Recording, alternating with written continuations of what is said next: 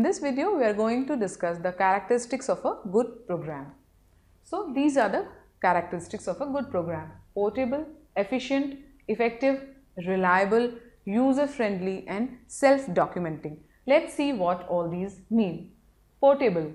When you have developed a program, a software, then it should be able to run on all the same types of computer.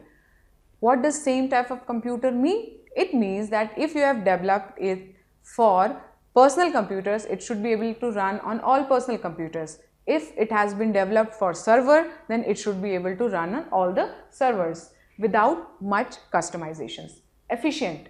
It should do the assigned task quickly.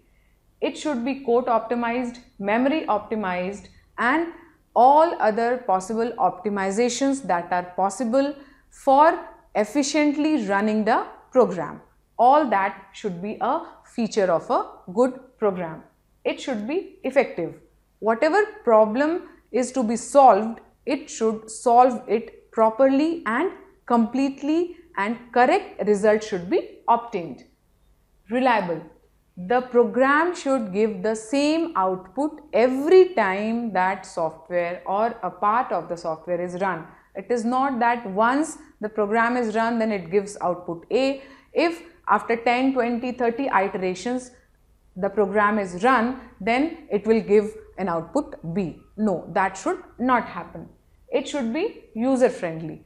The people who are using it, those users who are the end users, if they are using it and finding it difficult to use, the interface is not good, they are not able to understand, there are not enough icons or there are not enough clickable elements, they have to write so many things, then you have failed in developing a good program. The program should be very user friendly at each and every step, starting from the interface. Last but not the least, it should be self-documenting.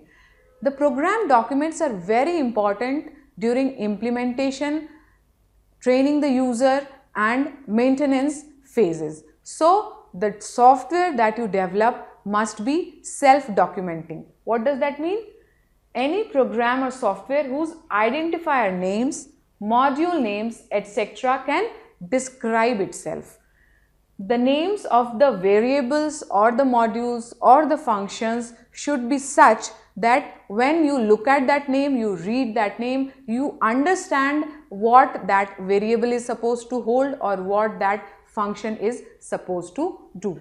In our next video, we are going to look at how we can give proper identifier names.